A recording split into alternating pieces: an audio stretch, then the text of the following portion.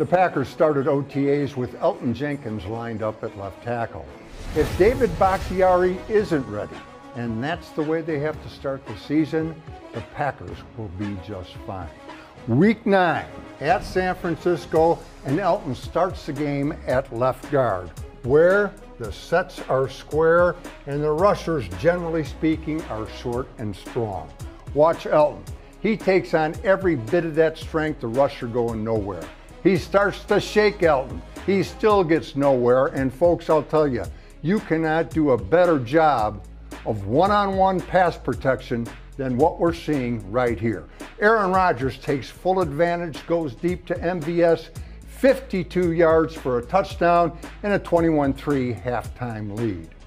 Meanwhile, back in the offensive line, injuries, and Elgton starts the second half at left tackle, where the sets are at an angle and the rushers, generally speaking, longer and more athletic. Elgton is so sound fundamentally that at the moment of truth, when rusher and blocker meet, there's nothing there for the rusher. He wants to go inside, nothing there. Wants to go outside, nothing there. He can't find an edge. And folks, I've seen full-time left tackles in the NFL that don't pass set this well.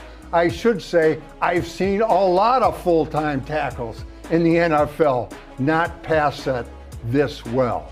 And it leads to a short completion. Elgton actually finished this game with a handful of snaps at center.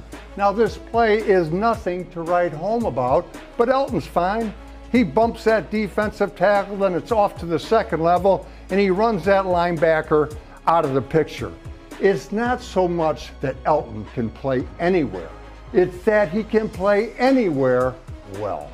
Elgton played 3 positions tonight.